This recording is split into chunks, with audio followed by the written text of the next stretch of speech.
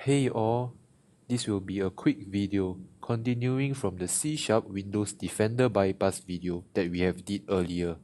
The link will be in the video's description. So basically, if you paid enough attention to the previous video, the reverse shell that was executed was just a plain reverse shell. This is because if we were to use a Meterpreter reverse shell, the shellcode bytes will be much bigger and it will be harder to copy and paste for the AES encryption and into the program.cs file. If you want a full-fledged Meterpreter shell that has all the good stuff in it, it is also possible to do so.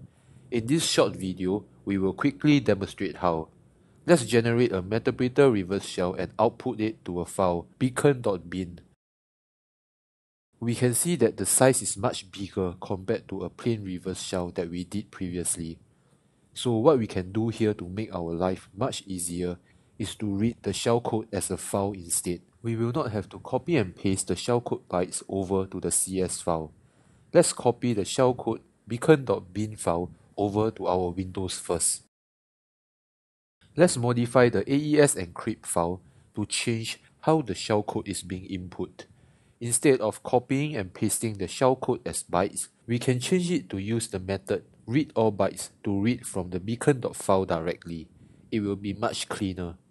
This will then perform AES encryption on the beacon.bin Meterpreter shellcode file. We will need to base64 encode it so that we can get a string value and use the string value in our program.cs file. Let's do that.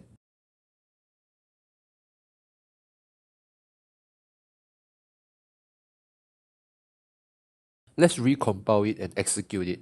We should be able to get a base64 encoded string that contains the AES encrypted Meterpreter shellcode.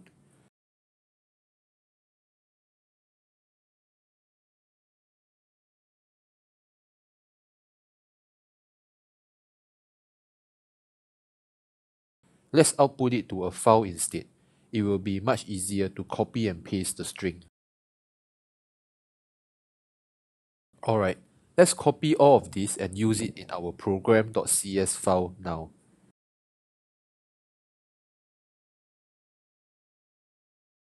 So what we have is a base64 encoded string containing the AES encrypted Meterpreter shellcode. We will need to perform the reverse in the program.cs file in order to execute it. Okay, let's change the password bytes as well. Instead of hard-coding it to be the pass value, we will take the password byte from the command line argument instead. This means that we will need to supply the pass value when executing the program later on. The AES shellcode value should be the base64 decoded value of the encoded string. And that's all the changes we need to modify. It's pretty straightforward. Let's try and compile the program and execute it. Let's copy the program to the desktop folder, which is not in our Windows Defender exclusion folder. Let's execute the program.exe file to see if our Meterpreter reverse shell payload can bypass Windows Defender. Before that, let's set up the listener on our Kali to receive the incoming Meterpreter reverse shell.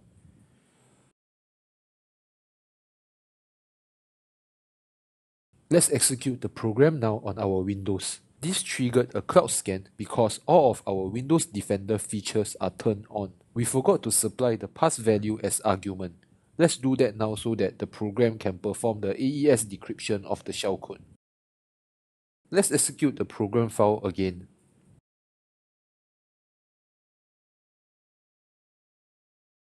Awesome! We managed to get a Meterpreter reverse shell callback, bypassing Windows Defender completely. I will be concluding the video here. Thanks all. I hope you all have enjoyed the video. Please help to like the video and subscribe to the channel. I appreciate it a lot. Thanks. Bye.